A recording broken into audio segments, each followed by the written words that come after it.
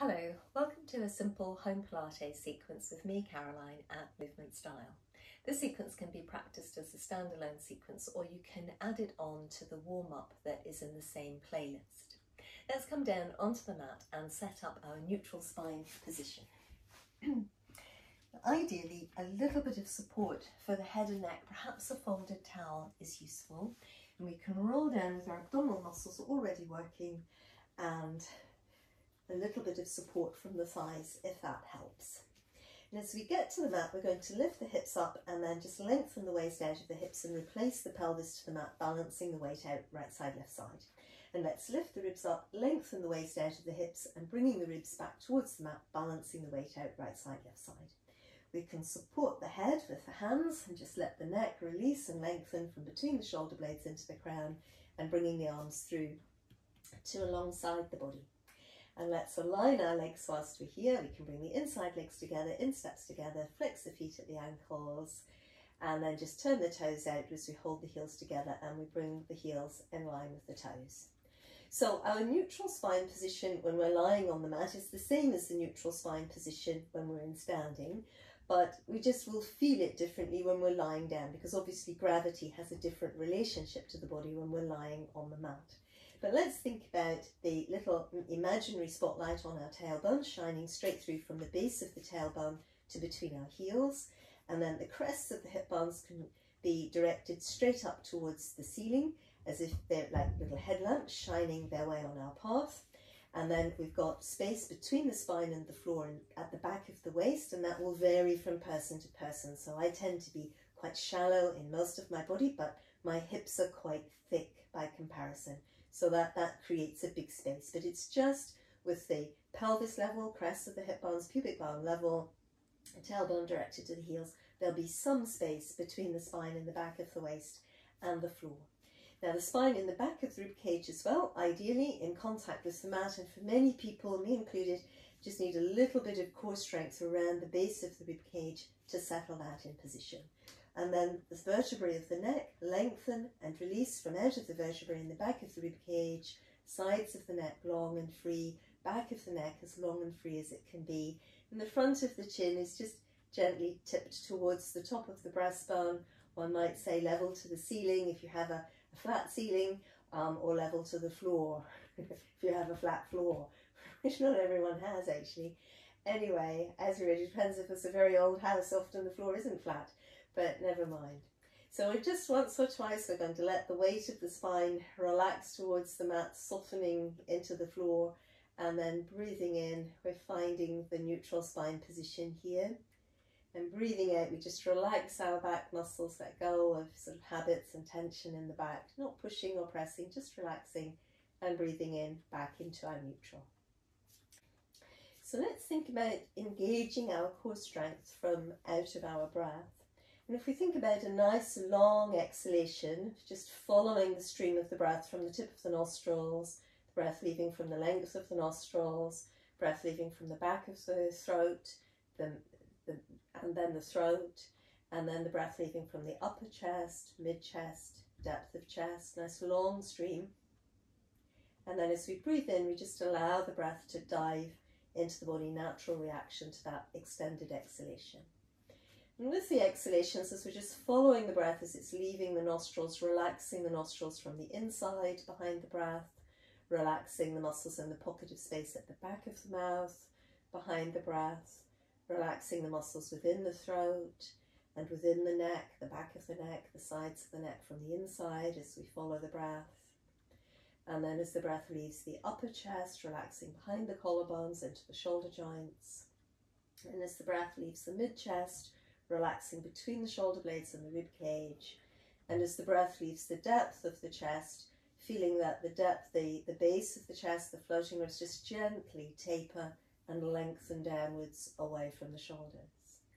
And with this long exhalation and the inhalations just diving in as sort of just a fairly quick reaction to the extended exhalation, we probably begin to feel that the ribs are tapering in towards the spine. That's part of our core strength, and that the muscles in the waist, as we breathe out in this long, strong but quite relaxed way, are beginning to gather in towards the waist. And if you let your hands rest on the waist, the thumbs to the back of the waist, the index fingers to the front of the waist, you can probably just feel that reaction happening. And this is just where we can imagine a really wide belt wrapping around the waist, just using it as an idea to stand for the abdominal muscles, an imaginary belt, and we wrap it in so it hugs in and around, cinches in towards the spine in the back of the waist, gathering the abdominal muscles in little by little, little by little, little by little. Scale of 1 to 10, you're working as deep as you can, as strong as you can. You keep working as deeply as you can, but you let your strength relax back to 7. So you work right down the last layer of muscles you can influence before your internal organs, before your spine, but not necessarily at the maximum strength. Checking the legs are relaxed at the hip joints, gluteal muscles relaxed, and let's as well think about our imaginary smile in the lower abdomen, where we hollow down and back in the lower abdomen between the pubic bone crests of the hip bones, really hollowing close to the crests of the hip bones, and we're still in neutral and the legs still relaxed. So now in this position, with our cylinder of core strength working around the ribs and around the waist and in the lower abdomen, we're going to try and really feel the weight of the spine absorb it into the core and lengthen the spine, especially lengthening up over the front of the spine in the back of the waist. And then from here, we're going to aim to hold the spine in neutral, just breathing out, rolling a foot, rolling the other foot, rolling a foot, and keeping the hip joints relaxed, keeping the gluteal muscles relaxed, lower abdomen still stays hollowed, and no change of pressure between the pelvis and the floor or the waist and the floor, everything stable. And then allowing that movement to become bigger so that the leg floats right up and away from the floor as we breathe out. We can breathe in here, long exhalation like we were practicing, automatically engaging our core, but we deliberately deepen and strengthen that natural narrowing of the waist in the work. So again, we lengthen the spine, tailbone to crown, the waist really stretched, breathing out to knee float our other leg through, breathing in here, and as we're ready again, we keep the waist long, free the leg inside hip, inside knee, heel, and let it flow back towards the floor. Now essentially the movement is starting at the hip joint and travels through the hip joint on the return. Just at the end of the movement, on the way down, we need to tuck the heel a little bit so the leg and the foot don't get too far away from us. But essentially you're trying to carry the weight of the leg from the hip. Now if you feel ready, we're going to breathe out to bring up our right leg first. We breathe in here and we renew the core strength really powerfully, back of ribs, back of waist, and we bring the second leg through. Both knees above the hip joints, avoiding letting the legs come forward. We breathe in here, and again we're going to have to really brace the core strength very deeply and firmly, and we let one leg flow back to the mat and then the other leg. So we breathe in here, and then once again off we go, lengthening the spine, tailbone to crown, but again really feel the core strength, taper through, and the movement flows towards the leg. So you've got this upwards downwards dynamic going through the body all the time. We breathe in here and again breathe out, really engage the core strength really deeply around the spine. As that second leg comes through, no doming, no tilting or tipping or changing. We breathe in here, and breathing out we lower and we lower. And then let's leave that for the time being. We can just a little bit roll the legs inwards and outwards, side to side, in a little bit of a twist to release our lower back and release our hip joints. That's it. So I do one more like that, and then coming back to the center. So we're going to think a little bit more about our upper abdominal core strength and the core strength around our rib cage as we engage the core, our pelvic diamond, our belt fastened, the ribs tapering in, and we're going to let the legs lengthen away from us, which makes it much harder to be in neutral. So we just, again, get our pelvic diamond even deeper and stronger, our waist strength, especially behind us, very deep and strong, sides of the waist, and then the space between the base of the ribs and the pelvis quite strong, and that kite-shaped strength across the upper back, connecting the arms into the upper back. Now then, as long as it's comfortable, we'll let the arms move back, and again there'll be that tendency to ping up and out in the rib cage as the arms move back. So we need to draw the shoulder blades a little bit down the back to that upper back core strength we worked in the warm-up video, and then the breastbone hugging to the spine and the ribs tapering in. And at this point, in theory, we're in neutral spine. We keep the shoulder blade shrugging down the back, the connection between the back of the upper arm and the shoulder blade going. And with our exhalations, we get lots of strength into the back of the ribcage, and this movement is lifting the spine in the back of the ribcage. And the head and neck follow, and the chin just gently tucks towards the top of the breastbone. So the elbows stay wide, and the front of the chest is open, and the effort is mainly behind us, here, behind us in the upper back, here, between the floating ribs and in the back of the waist, and coming down. So let's just give it a couple more goes. So lengthen through the whole spine, and then flow the spine in the back of the ribcage up, and the work coming from the core. Yeah. So we give it one last go there, and then once again, rolling back down. So let's bend the knees once more. So we set up back to that position where we were, lengthen out through the whole spine, and once again setting the core strength here. So although we don't need as much strength as we just had in the full body stretch in order to be in neutral, but just try to dive deep and strong like that all through the ribs and the waist and the lower abdomen in readiness for the movement that's coming. We're going to think about, as we breathe out, a knee float, single, and we're just going to stretch into the arms, reach towards the fingertips, feel the arms connecting with the upper back, and exhalation for our abdo prep movement, breathing in to return. So again, working with muscles around the ribcage to come up, breathing in to return. Now, if it's not viable with the arms alongside the body, bring the hands into the back of the head again to support the head and neck. Avoid working with undue tension in the neck in this position. So then again, we've done the 4 abdo prep movements, and with control, with an exhalation, we just knee float that leg back down again. So let's breathe in here, and as we're ready, we breathe out and really engage our core. We can breathe in to connect the arms into the upper back, breathe in, breathe out, shrug down, connect the arms into the upper back. With our next exhalation, the knee float as well. So lots of core strength around the back of the ribcage, breathing in to return. Shoulder blades moving down the back, using the strength at the base of the breastbone and in the back of the waist. Lengthen the spine. Keep the waist really long in these movements. Support the head again if you need to. And then again, here we are, breathing out and breathing in to return. And then with the exhalation, we knee float that leg back down. So we've got one last variation to go, as long as you feel ready, if you feel strong enough. If you're not sure about working with the legs in the double knee float with the abdo prep movement, then just do the abdo prep with both feet still on the floor. Just take your time to build up the strength for these sequences, because although the movements look small and although they look as though they shouldn't be much effort, if we're using the Pilates method, which is a really precise method, the work is very, very strong. And that's why Pilates is so highly regarded, because in fact the work is intensely deep and it really helps to structure your body's strength from the inside outwards, which is the most effective because it really supports your bones. So we've had a little breather whilst I've been chatting about Pilates, and then we can think about our broad and wide scoop and hollow, our smile, our imaginary 2 tight belts squeezing in, fastening in towards the spine in the back of the waist, and the muscles wrap around the ribcage and the shoulder blades move down the back. We can breathe in, breathe out, connect the arms. With an exhalation, one knee float comes up. Breathing in here, back of the waist braces. As you're ready, out breath, your second leg comes through. Knees above the hip joints and feeling that cylinder of core strength supporting you. Your exhalation for the abdo prep when you're ready.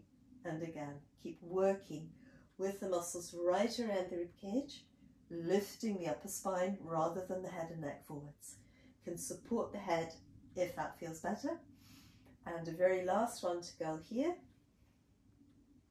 Once again, we breathe in to come back down, and let's just bring the legs in and towards us this time and circle the hips on the mat, releasing the lower back. So well done. Quite a challenging little combination of movements there. So here we are, allowing the spine again to center, and let's bring the weight of the legs down so the soles of the feet are resting on the mat. We're going to think about Pilates bridge, and if you've got a Pilates ball, often just working with the ball between the knees can be quite helpful. Again, if you're holding the ball, grip the ball with the muscles of the inner thighs close to the knees rather than gripping from the groin in the depth of the hip joints, because that will really inhibit your Pilates ability. But what you might find if you've got a Pilates ball or any little ball that would keep the knees in line with the hip joints as you're working in the bridge is that it helps you to really elongate your spine through the movements.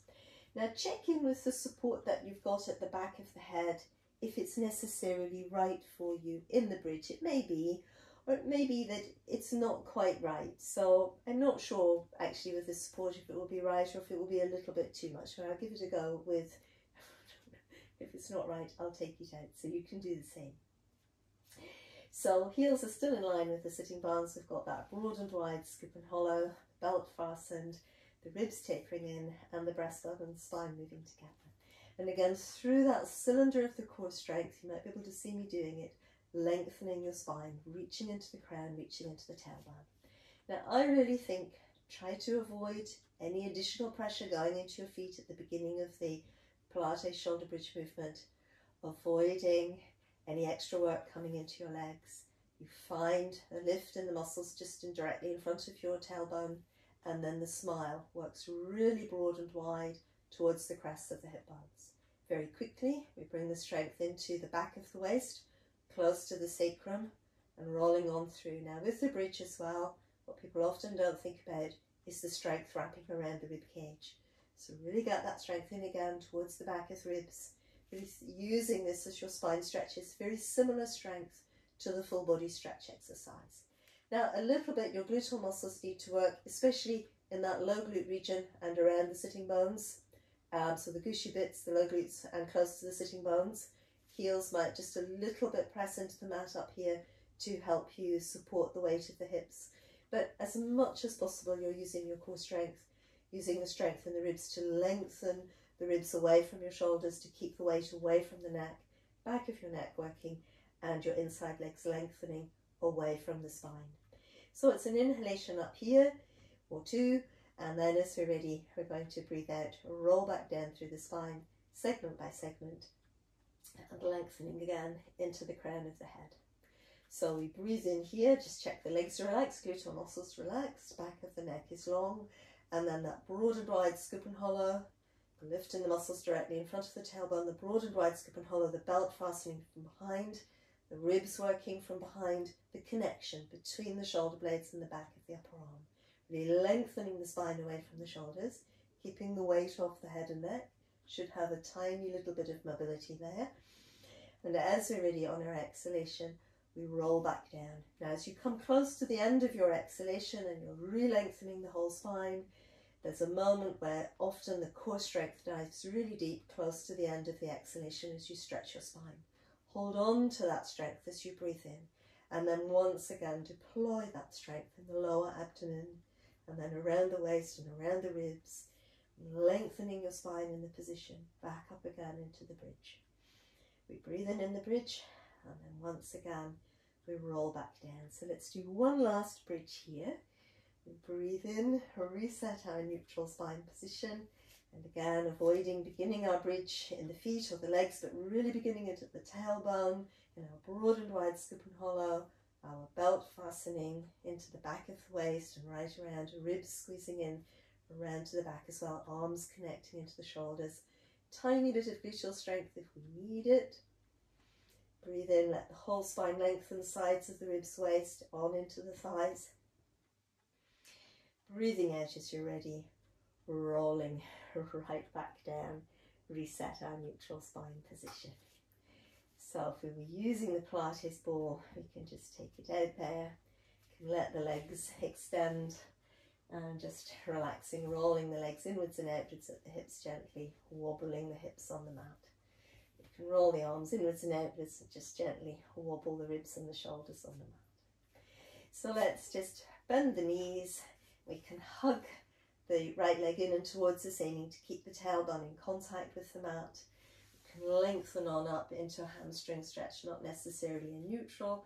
You're aiming to keep the sitting bone, the tailbone down, sitting bones reaching away from the shoulders. Just a gentle stretch to release the lower back through the hamstrings. and then can fold that leg in again, give it a go on the other side. We hug the leg in, keeping the back of the neck long, shoulders broad, tailbone already rolling away from us and the sitting bone on this side. And then we can extend through the leg as far as it goes. We still keep the tailbone and sitting bones reaching away from us there. Space through the hip joint. Again, there we are, breathing. And then let's fold that leg in and releasing. So we'll roll ourselves over, come on to one side and pressing up. And then let's think about just sending the hips back and towards the heels. If you find it more helpful, you just pad up underneath the fronts of the ankles to support you there. May be useful if you find it hard to open the ankles. From this position, if it's comfortable, we're going to draw the tailbone down, lifting up in the muscles just in front of the tailbone, our smile, strength through the back of the waist, kite straight shaped strength through the upper back, back of the neck, shoulders, rib cage, arms just slotting into the upper body. So if you did the warm-up video, we were in this position quite a lot, and as we roll up, that's the position again, more or less, that we're looking for in the arms, but the arms are relaxed. So we can breathe in here, and then breathing out to roll forwards and downwards, leading with the crown of the head, then leading with the spine in the rib cage, then leading with the spine in the waist, lengthening the whole spine away from the tailbone, then the arms flow forward. So not leading with the arms, in other words. We breathe in here, and then as you're ready, you lift in the muscles just in front of the tailbone, you'll smile, leading with the spine again, shoulders are relaxed, arms are relaxed. Strength builds into the back of your waist, belt fastens, sides in front as well, shoulder blades move down the back. We build in that wall of strength across the back of the neck, shoulders, rib cage, and the arms reconnect here. We breathe in, and then again, as you're ready, rolling forwards. So people will tend to lead with the arms, but try to really lead with your spine. Keep the arms passive, and they follow afterwards. We breathe in, breathe out, shoulder blades move down the back, the spine rolling, arms then stay passive, shoulder blades keep moving down the back. We build in that wall of upper back strength.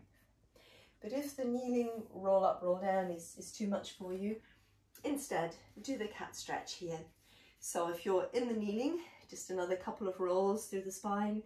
But if you're not comfortable in the kneeling, then you can breathe out to roll into the cat stretch. Breathe in to lengthen out again towards your neutral spine position. Keep the waist in neutral. Reach forwards and upwards through the upper back. And then breathing out to roll and to lengthen. Like that. So you can just do that instead of the kneeling practice. Good. So to finish, let's just draw ourselves around.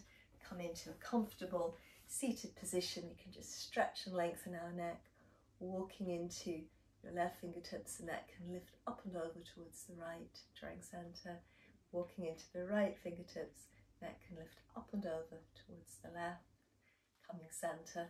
Let's just reach forward, stretch the muscles between the shoulder blades. Upper back can roll through, the small of the back stays tall, and we return. Stretching from behind, just avoiding that tendency to let the ribs pop out at the front. And then releasing, rolling through the shoulders. And well done. We've come to the end of this short and simple Pilates practice, but all the same, it's an effective strengthener for the core muscles and it's quite helpful for mobilizing the spine, especially through the bridge and those little roll-ups and cat stretches we've been doing. I hope you've enjoyed this video, and please subscribe to the channel if you haven't done already, and thank you for any comments and remarks that you have to make about the video. Look forward to seeing you again soon on Movement Style.